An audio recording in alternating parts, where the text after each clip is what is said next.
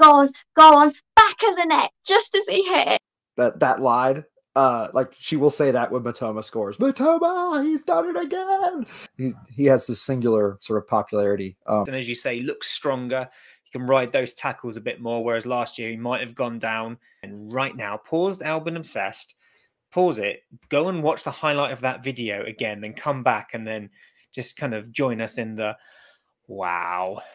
皆さんこんにちは。本当にパート1からパート4の動画にたくさんのライク、そしてたくさんご視聴いただきありがとうございます。こちらは約束通りのパート5の動画になります。また600ライクでパート6の動画もアップロードしますので、たくさんの高評価をよろしくお願いいたします。そしてこちらは更新されたスコア予想ランキングになります。皆さんもうご存知だと思いますが、2023-24シーズンのスコア予想ゲームのルール変更がありました。まずはポイントに関してはスコア予想を当てたら1ポイント、4点差以上は2ポイントなのですが、複数人が同じスコアを当てた場合はポイントをシェアすることになります。ですので、2対0の予想を当てた方が10名いた場合は、1ポイントをその10名で分けるので、1人 0.10 ポイントとなります。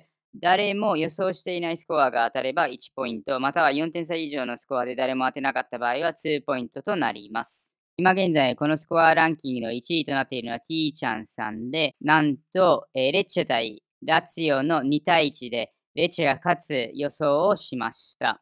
もちろん誰も当てることはできなかったので、彼はそのフルポイントを獲得することができました。ですので、スコア予想する前に、他の人の、スコア予想を見て、誰も予想していないユニークなスコアを、書いて、当たれば、フルポイントを獲得することができます。そして今から、そのパート5の動画を流したいと思いますが、一番最後には、ブライトンの今後の日程についても話しますので、この動画の最後まで見ていただければと思います。では、今回訳した動画はこちらになります。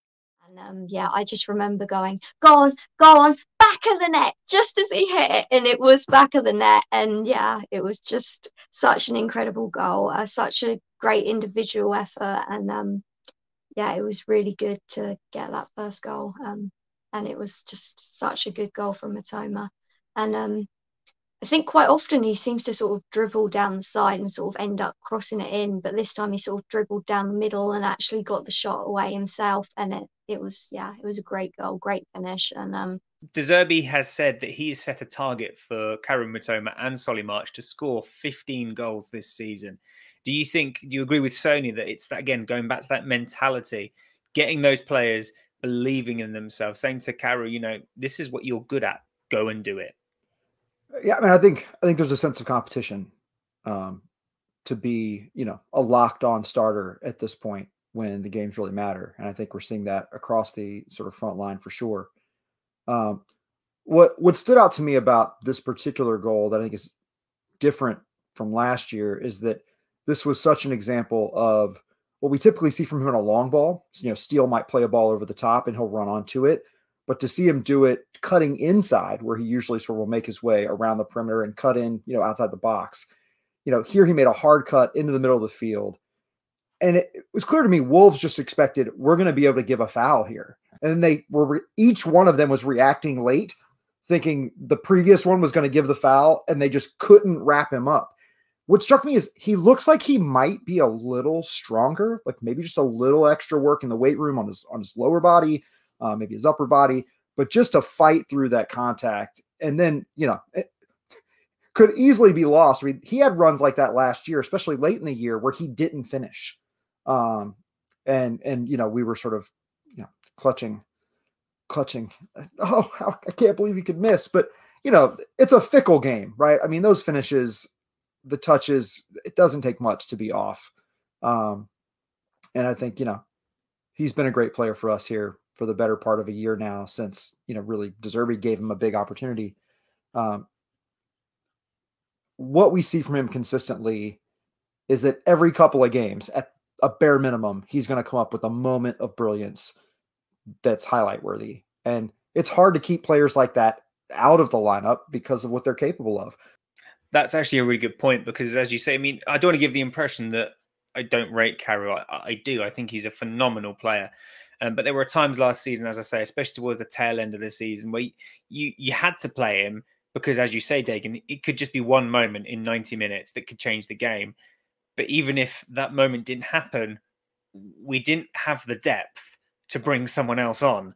Now we do. And I think, your early point was about competition. If I was Caro and I was seeing Simon Adingra coming off the back of a really good year at Union Saint-Gilloise, which was actually better than Caro Matoma's year at Union Saint-Gilloise, scoring in the preseason stateside games, scoring on the opening day at Luton, I'm going to be thinking, I need to pull up my socks. So hopefully, that will spur him on to greater heights. And as you say, look stronger. He can ride those tackles a bit more, whereas last year he might have gone down. But no, it was a sensational goal, and I wouldn't be surprised to see that in the goal of the season contenders at the end of the year, because it was a thing of beauty. My words aren't doing it justice. Go and watch it again right now. Pause the Albin Obsessed. Pause it. Go and watch the highlight of that video again. Then come back and then just kind of join us in the wow, what a goal. I'll share with you because I think it's fantastic. My daughter, when Matoma will score a goal of that ilk, will do the call from the game. And I assume you guys got the call over there, but he's done it again. That line, like she will say that when Matoma scores. Matoma, he's done it again. It just, yeah, I love it, right? I mean, yeah, he has this singular sort of popularity. I think we gave the goal its due here with all of us talking about it. But what an incredible moment.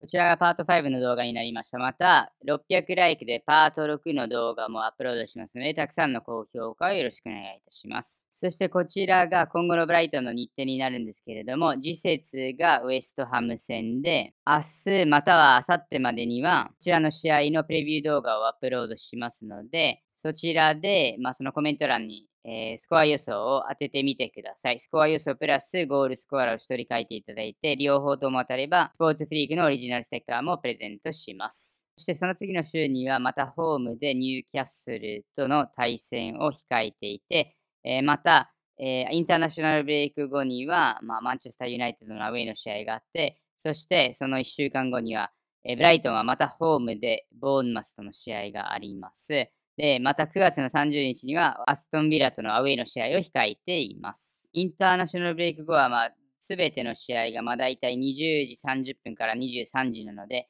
日本から見る時間帯にはもう完璧な、時間帯なのではないかと思います。では、今回の動画はここのようですが、いつも通りチャンネル登録と高評価よろしくお願いいたします。毎日のように新しいコンテンツをアップロードしますので、通知をにしていただければ、その新しいコンテンツを見逃すことがないです。